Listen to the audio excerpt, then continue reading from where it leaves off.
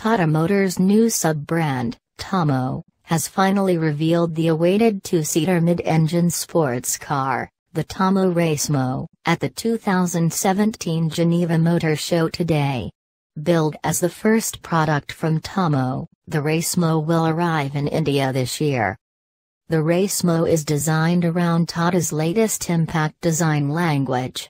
Its front fascia features sleek bi-LED headlights, an aggressive nose and a dynamic front bumper with large intakes.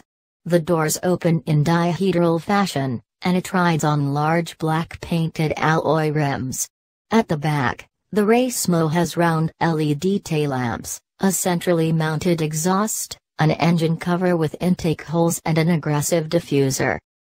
Inside, the Tamo Racemo has a simple and functional, race car-derived interior with 3 large displays in the instrument area. They will feature advanced navigation, predictive maintenance, remote monitoring and over-the-air updates using Microsoft cloud-based technologies. Like a contemporary supercar, most of the functions are integrated on the steering wheel.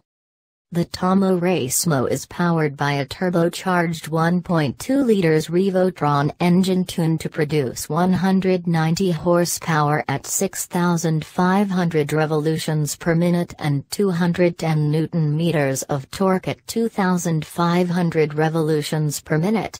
The power is fed to the rear wheels via a 6-speed automated manual transmission, AMT, with push-button reverse and paddle shifters. It is capable of sprinting from 0 to 100 km per hour in under 6 seconds, thanks to the light curb weight. For more updates subscribe MotoGuru.